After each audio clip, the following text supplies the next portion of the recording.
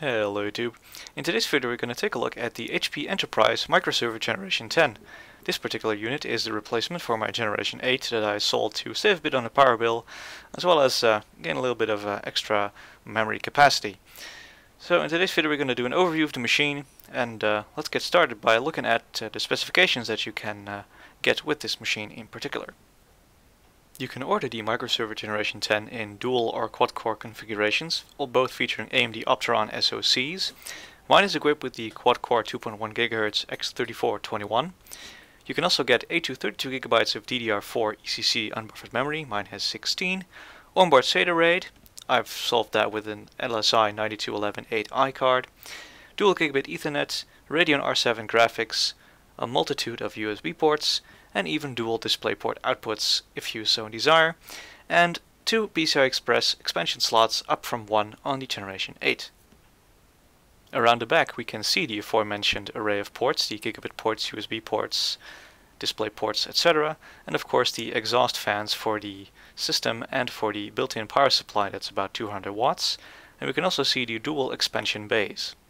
Getting inside the machine is very straightforward. Just pull off the plastic piece, hinge it away and pull it off, and to get into the drive base just pull the tab, or push the tab rather, pull the drive out and you're set.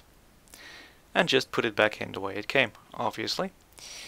Around the top of the drive cage, HP has provided you with 16 screws, 4 for each drive, so you can mount them as you wish. And I already have SAS drives in mine. Those will also work just fine because the backplane on the server is still very much SAS, like in the previous version. To reassemble, of course, do the reverse of everything you just saw.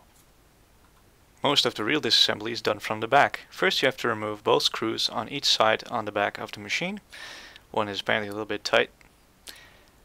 And just remove them. These are not captive. Pull the cage back and pull it off. Getting the actual motherboard out of this machine is also very straightforward indeed. You just have to remove all the connectors on the main logic board. So that's one near the RAM. And the last one you have to pull out is the 24-pin connector on the board. But you will also need to remove one screw at the back. It's just one screw that will completely unlatch the entire tray and it will pull out straight.